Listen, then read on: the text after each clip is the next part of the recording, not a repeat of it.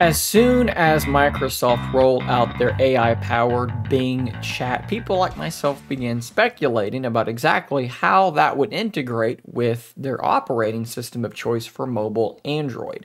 What would they do to bring it over to the Android side of things? And the first thing that they did was quite obvious. They just rolled it out into their Bing app, which I'm going to have to go ahead and guess almost nobody actually uses. It's more or less a glorified web browser, which then led me to ask to myself in my own mind, why not just have this be inside your web browser built in? I mean, that's what you're already doing with your Edge browser on the PC. As you can see here, there's a Bing button up in the top corner. You can click on that and do all the Bing chat things you'd like to do right there in this sidebar, including using the page you're on for context. Ask Bing to give you, the context of a page, a summary of the page that you're on, or to do all kinds of cool things, again, just using the page you're on as the context. So this was a very, very cool thing to me, and I thought, well, it's quite obvious then that they should do the exact same thing on mobile, and it appears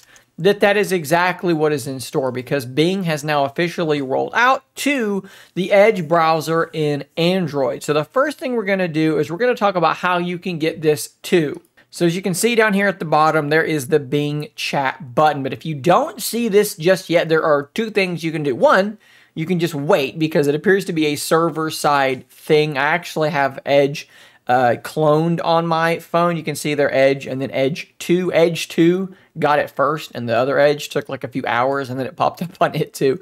So this appears to be like a server-side thing, no actual update needed. So you can just wait, and it will eventually pop up, or you can go to your address bar and type in edge://flags and hit enter, and then search for Bing. Scroll down and you're looking for a new Bing Always Show on toolbar, and you can just change that to enabled, and when you're done, there you go. There you should have the little Bing button down there at the bottom. And what does this Bing button do? Well, if you click on the Bing button, it's going to look very similar to what it does on your desktop web browser. It opens up Bing and you're able to do all of the same sorts of things. Now, there is one really, really big caveat that they absolutely have to get working. Let's go to an actual web page and I'll show you. So I've opened up a news article via Feedly, and let's open up the Bing button again. And now what I'm going to ask it to do is to summarize this page. And the way this is supposed to work, at least on the desktop side, which I'll show you in a minute, is that it's supposed to take this web page and give you a brief summary of it so that you don't have to read the whole thing yourself.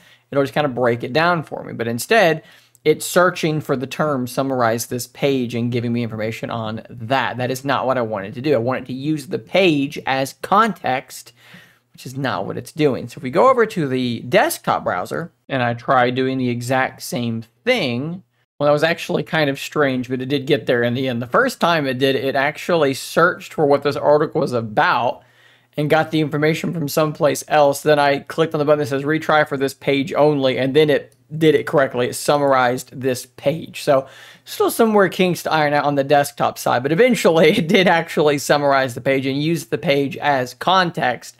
Whereas on the mobile version, that's not an option at all. It just searched for summarize this page.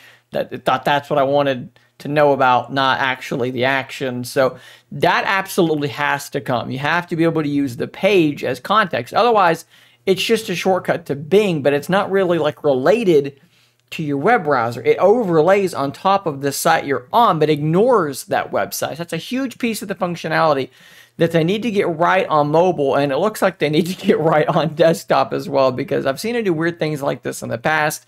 They got to figure that stuff out. But nonetheless, it's good to have in the web browser. It's going to be a useful, quick shortcut there. Hopefully, they continue to more tightly integrate it into the Edge mobile experience with things like the widget and so forth and so on. But there you go. You can test it out right now. Either load it up and it might already be there. You can wait for it to pop up, or do what I just showed you in the earlier part of this video and try that out. It works really well, as you can see, on Surface Duo. I don't believe it's rolled out on iOS, although I do imagine it will do that later. I think Edge is on iOS. I guess that would be the first step of that, is confirming that Edge is available on iOS. I think it is. If it's not, shoot me. I don't know much about Apple stuff. At any rate, guys, thanks for watching. Subscribe for more content just like this every single day. I will see you on the next one. And until next time, stay nerdy, my friends.